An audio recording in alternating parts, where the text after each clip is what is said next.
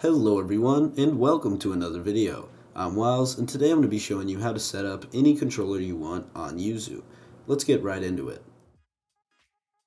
Alright, so first off, you're going to want to get the controller you want to use on Yuzu, which can be anything from an actual Switch controller to even a PS5 controller.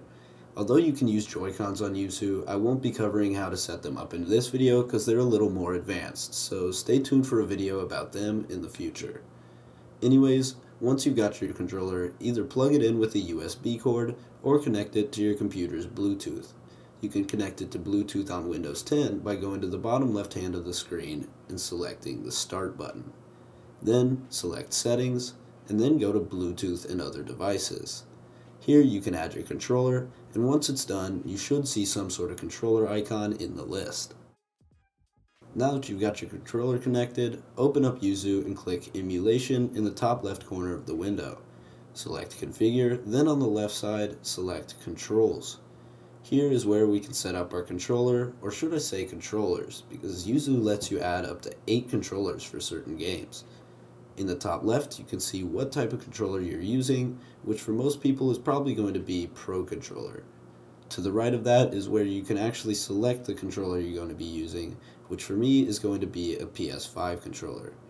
Once you've selected your controller, you should now be able to see any inputs you do on your controller on the screen. Test out your controls, and if you're happy with what you have now, select OK in the bottom right corner. If not, click on the button icons on the screen, then press the button on the controller that you'd like to correspond with it.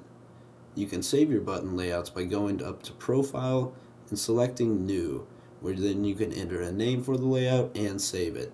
You can also toggle vibration and motion controls on and off for games that do and don't need them. With that, you've got your controller set up, and it should work perfectly in game.